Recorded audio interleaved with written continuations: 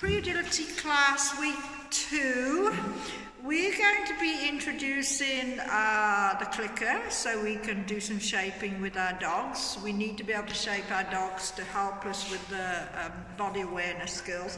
But the game I'm going to be doing here can just be played by any dog anyway. You don't need to be doing agility. You just need a clicker and you need treats.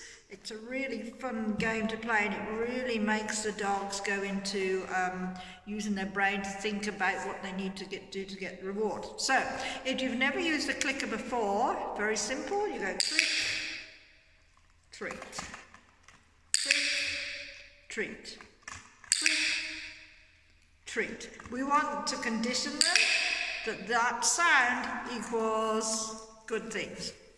So, I know in the basic obedience class a lot of your dogs already are familiar with the touch game, but to play this game, I don't want you to say touch until we're halfway through. So in the beginning, all you do is click, treat. I tend to say yes, just out of habit. There's no downside if you want to pair the click and the yes at the same time. Yes. Yes. Once more. Yes. Okay, so obviously Lila's really good at this game. So when they're consistently touching the centre of your hand or your fingers when you drop your hand, yes, you're ready to move on to giving the behaviour a name. The behaviour's name is touch. So every time they touch, they get a click. And a treat, touch, okay, a couple more times, touch, treat, touch, treat, touch, treat. Okay, so when you've done that consistently, this is where the thinking goes into the brain. What I'm going to do is I'm going to drop my hand, but I'm not going to say the word T-O-U-C-H. If my dog comes forward and touches my hand, because I didn't ask for it, the dog is not going to get the treat. And I'm going to go between the two. So I'm going to start off with a touch. Okay, now this time I don't say the word, so she got no treat. She got no treat because I didn't ask for it. Touch. She got a treat because I asked for it. So no reward. Touch. Reward. No reward. No reward. No reward. Yes, good. So finally she started thinking about what I was not asking for, and she didn't do it. Oh, freebie on the floor. Let's try again. Touch. So no reward. No reward.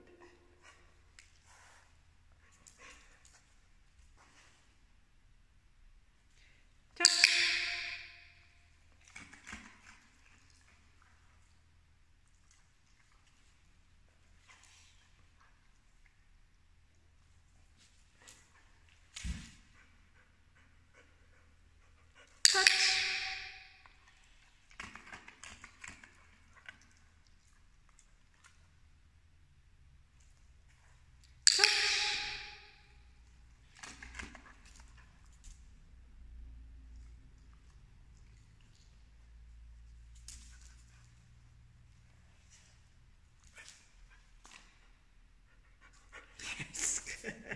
It might actually be easier for your dog. Mine's like played this for so many years.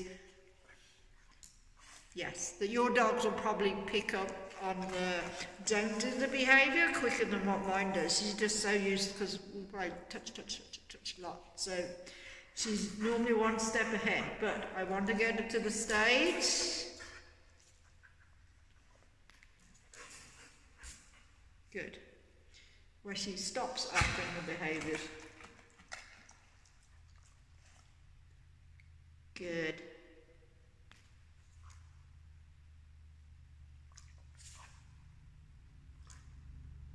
Good. I'll go with that, because you did back off a little bit. Touch. Yes. My bad. Didn't click fast enough. Touch. My bad again, didn't click fast enough. Still slow again.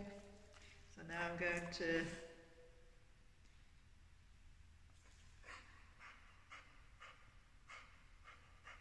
good. Okay, so she backed off. Nice, good. Touch. Give me touch. Yes.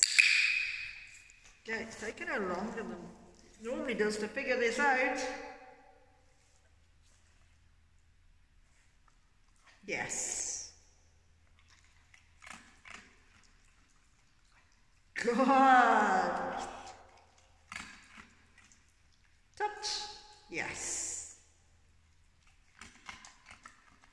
Good. Nice, good girl. She's figured it out. If I don't say the word, it won't get her a treat. Ooh, failed.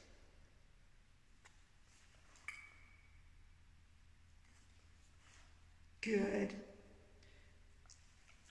Okay, now I'm going to transfer back to touch. Touch. Good. Touch. Good.